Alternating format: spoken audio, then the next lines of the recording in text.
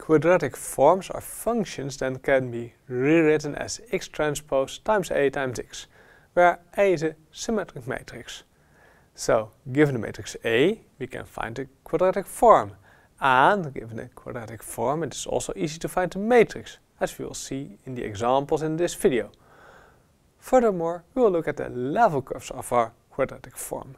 Well, usually it is very difficult to sketch level curves of multivariable functions, but if you have a quadratic form, this often becomes easier, as you will learn in this video as well. So let's start with some matrix A, symmetric matrix A, and let's try to find the quadratic form f of x1 and x2. So we compute x transpose times A times x. Well, let's do this part over here first. So we copy the x1 and x2 over there. Use the row column rule, so 2x1 minus 3x2 goes in the first component, minus 3x1 plus 5x2 goes in the second component over there. And then we compute the final product, x1 times this term plus x2 times that term. And there we have our quadratic form. And now you recognize that you can actually write down this quadratic form immediately. So, because how do you get the matrix and how do you get the quadratic form? Well, the 2 and the 5, the diagonal elements, come here for the x1 squared and the x2 squared. So 2 and the 5 give you a 2x1 squared and a 5x2 squared. And what happens with the mixed terms? So the x1, x2 term, the minus 6, is actually shared between the off-diagonal elements. So both off-diagonal elements get the minus 3 and together they form the minus 6 x1, x2.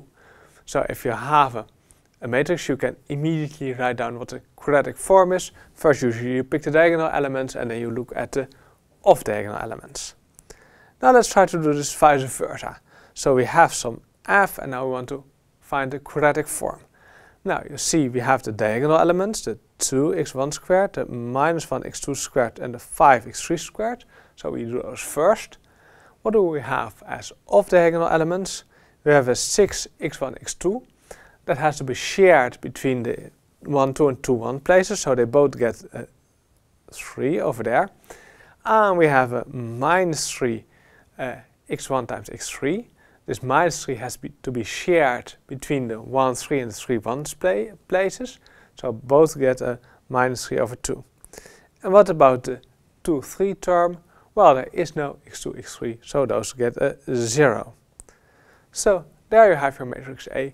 So you see, if you have your quadratic form, you can immediately write down what your matrix A is and vice versa.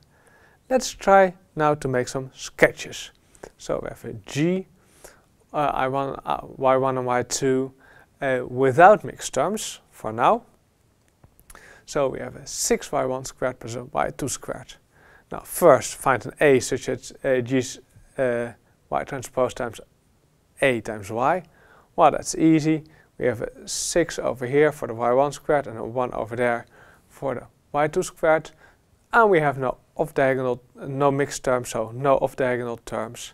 So our matrix A becomes in fact a diagonal matrix. And now if we have a diagonal matrix for our quadratic form, the sketching also becomes doable often. So what happens if we try to sketch? Well, we have 6y1 squared plus y2 squared is then some constant. And you recognize this as the equation of an ellipse. So I put here the graphs for g equals 1 and g equals 4. So for example, 6y1 squared plus y2 squared equals 1. Then you have an ellipse intersecting the y2 axis here at the point 1 and the y1 axis at the point 1 over square root of 6. So there you go. If you have a quadratic form without mixed terms, your matrix becomes diagonal, and then it's relatively easy to sketch its level sets.